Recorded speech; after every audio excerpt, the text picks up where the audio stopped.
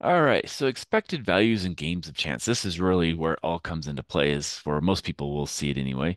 And this expected value can be interpreted as the average payoff in a contest or a game when either is played a large number of times. Now, to find the expected value of a game, we basically are multiplying the gain or loss for each possible outcome by its probability, and then we add up the products.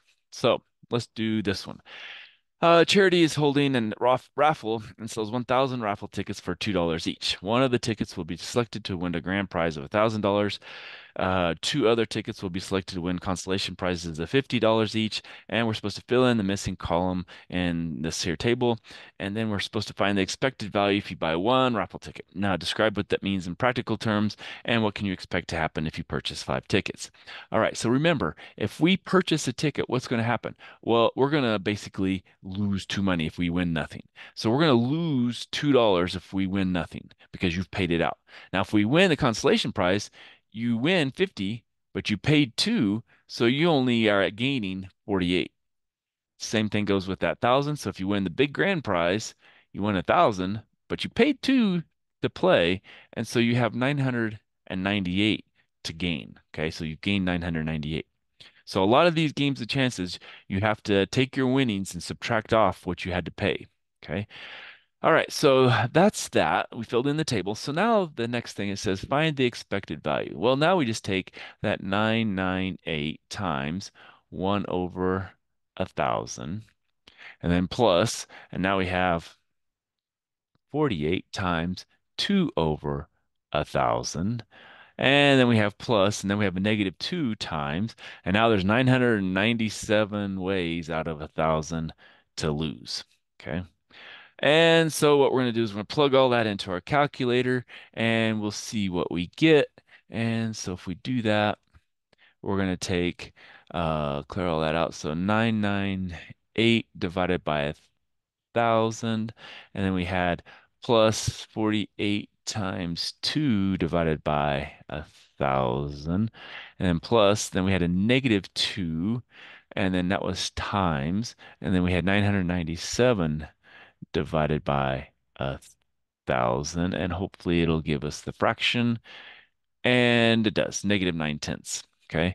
And since we're doing money here, what would make sense is if we put this in a dollars and cents. So that's going to be a -0.90 because again, it was 9/10 negative, and that's 0.9.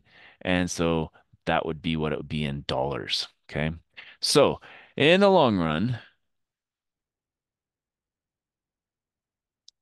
we're going to lose 90 cents per ticket bought. Okay. Now it says what happens if you purchase 5 tickets? Well, our probability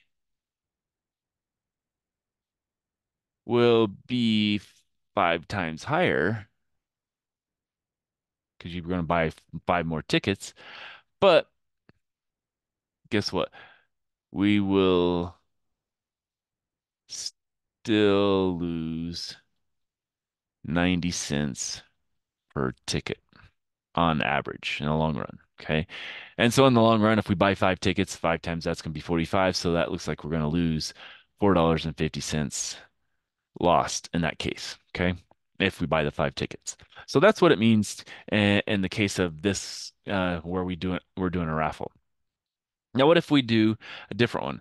Playing Keno. Okay. So in the game of one spot Keno, a card is purchased for $1 if it allows a player to choose one number from 1 to 80, and a dealer then chooses 20 numbers at random. Now, if the player's number is among those chosen, the player was paid $3.20, but doesn't get to keep the dollar paid to play. Now we're supposed to find the expected value of a dollar bet. All right, so we're going to have outcomes again. And so it doesn't give us a table for this one, but we're going to make outcomes. And we're going to say, okay, also, I guess we need probabilities. Say outcomes. Well, if we win, let's call this win and then lose. If we win, we get $3.20, it says, but we don't get to keep that dollar, so we gained $2.20. Now, if we lose, well, it's just we lose $1. Okay. Now, what's the probability? Well, if we win, we're going to have basically 20 numbers out of 80 are winners. So that probability is 20 out of 80 could be a winner. Now, the number of losers, well, guess what? There's 60 out of 80 that are going to lose. So it looks like there's a bigger probability of losing than there is winning. So what is our expected value? Well, that's going to be 2.20 times 20 over 80 plus a -1 times 60 over 80. And if we plug that into our calculator, all right, so let's clear that out. So we have 2.2 times 20 divided by 80 plus we had a -1 times 60 divided by 80. Now, if we're doing money, let's just do it. So it's a -20 cents, it looks like. So we don't care if it's a fraction in this case because we know it's going to be money. And so it's going to be minus 0.20. So what does that mean? In the long run, lose 20 cents per ticket bought, or I guess card or whatever we do. And these are cards, card purchased for playing Keno. Okay. All right. So that helps, hopefully for 11.8. And that's all I have for this section.